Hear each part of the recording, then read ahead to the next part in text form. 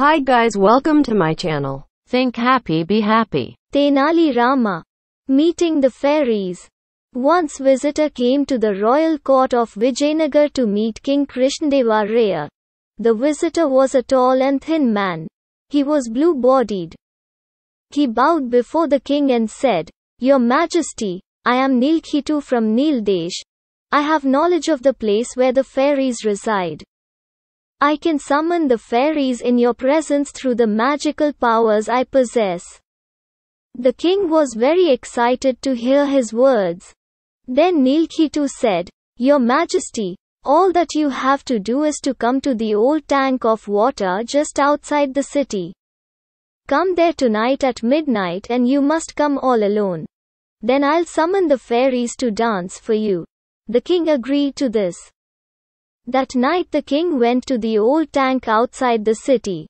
There was a ruined fort surrounding the tank.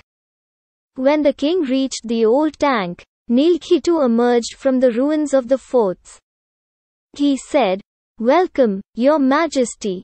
I have already called the fairies to dance. They are inside that fort. They will soon dance for you." The king got down from his horse to go in with Nilkhitu. But just as he stepped forward, they were surrounded by the soldiers from the Vijayanagar army. The king was surprised. The soldiers at once caught Nilkhitu.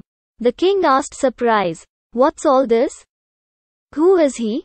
Just then Tenali Raman appeared from behind a tree and said, "Your Majesty, actually this man is a minister of defense from our neighboring kingdom. There are no fairies inside the fort. Actually the soldiers from his kingdom are hiding there with weapons. Their plan was to kill you. But I came to know of it. Tenali Raman, thank you for saving my life. But how did you find this out?" Tenali Raman said, "Your Majesty, when Nilkhitu came to the court, he had painted his body with blue paint to show that he had come from Nildesh. But because of the heat of the sun, he started sweating. The streaks of sweat on his forehead had swept away the blue paint at some places and his true skin color was showing.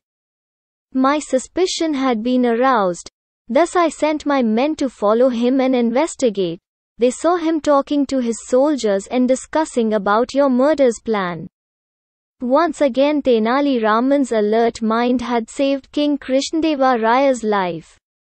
Like, comment, share, subscribe and press the bell icon and never miss another update.